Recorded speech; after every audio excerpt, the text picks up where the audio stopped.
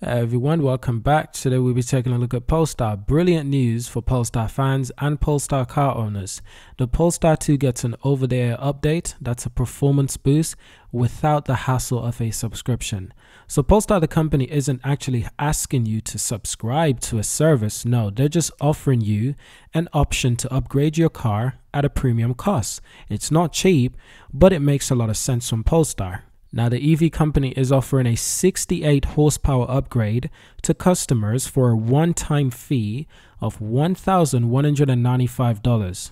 Now, other automakers are locking similar performance boosts behind an annual paywall. And more companies are starting to offer these upgrades as part of a subscription.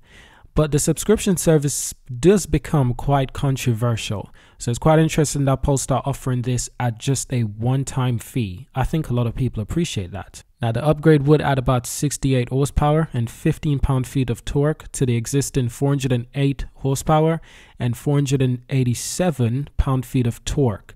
This is being offered to the Polestar 2's dual-motor powertrain for a total output of 476 miles an hour. So I think currently these cars are around 408 brake horsepower. They will get a performance boost up to 476 miles an hour. That's crazy. And from 487 to 502 pound-feet of torque. More torque to your Polestar car. Because the upgrade is a software-based upgrade, the performance boost can be downloaded directly to the vehicle without needing to take it to the service center. The performance upgrade is only available to owners of the long-range dual-motor version of the Polestar 2 and not the single-motor version. Now, after paying for the upgrade, customers of Polestar 2 EVs will see a 0 to 60 acceleration reduction to 4.2 seconds. The company say the additional power and torque will primarily be felt at speed between 44 to 80 miles an hour, resulting in even more rapid mid-range acceleration. Zooming from 50 to 75 will take just 2.2 seconds, and a whole half a second quicker than a standard dual motor.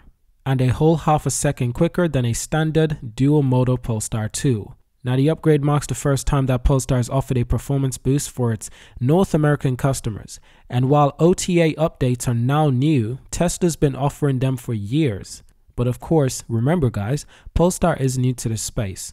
They haven't been around as long as Tesla. Polestar has been selling cars since 2020, but majority in 2021. I think they sold about 19,000 or 29,000 in 2021. We're going for 50,000 this year. So comparing Polestar and Tesla together is not really a fair comparison because the two companies have been in completely different trajectories. Tesla's been making cars since 2007. Then in 2012, they debuted the Tesla Model S. So Tesla has been around for just so much longer. Now, they're still somewhat novel by many car owners. For example, legacy automakers are still struggling to perform a system that is seamless and useful as a Tesla. And now, as you can see, Polestar is becoming quite similar to Tesla.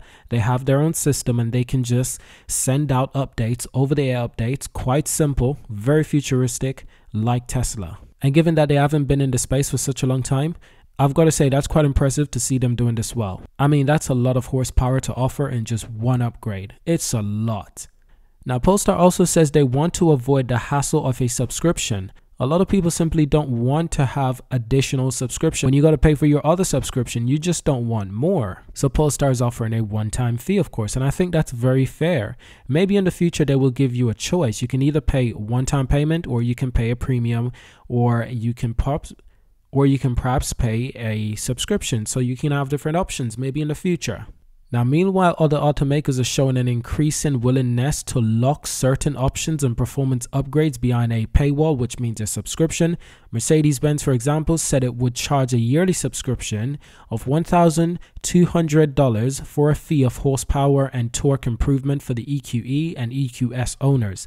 That's crazy. That's $1,200 a year. Per year. That's actually quite crazy for Mercedes.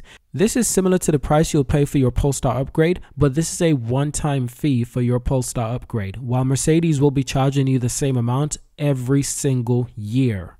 That's crazy. That's absolutely insane, Mercedes. Now, as a global sales for new cars have fallen in recent years, car manufacturers have pivoted towards selling software updates and features as subscriptions to generate a continuous revenue stream long after a car has been purchased. Now, while this does make sense for certain software-specific offering, such as premium navigations, features or remote vehicle monitoring, Mercedes' decision to paywall its vehicle performance is part of a more risky, emerging trend that sees auto brands restricting the capabilities of hardware that have already come factory equipped with the vehicle. In fact, I think BMW is doing something quite similar with their heated seats. The car comes with the capabilities of heated seats or heated steering wheels.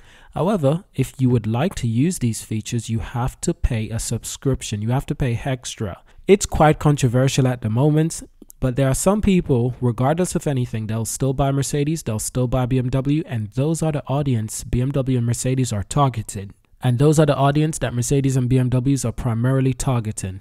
Now, remind you, Polestar is a subsidiary of Volvo and Geely. Polestar is slightly better positioned to capitalize on vehicle connectivity to upsell its customers and performance-boosting software upgrades. The company started out as a performance sub-brand of Volvo, and it was actually a racing brand at a certain point, and it has since evolved into its own unique mark as an electric vehicle, a premium electric brand, to aim to capitalize a sizable chunk of the premium and luxury market in the US. And ultimately, worldwide. Polestar is going worldwide. And this is why I'm so motivated by this company and so moved by the things that they're doing. It is really impressive to see. And Polestar do continue to impress us time after time. Now you can buy the updates through the Polestar web shop and it will apply over the air. It's included in a new vehicle. If you opted for the $5,000 performance pack, you won't have to visit a store.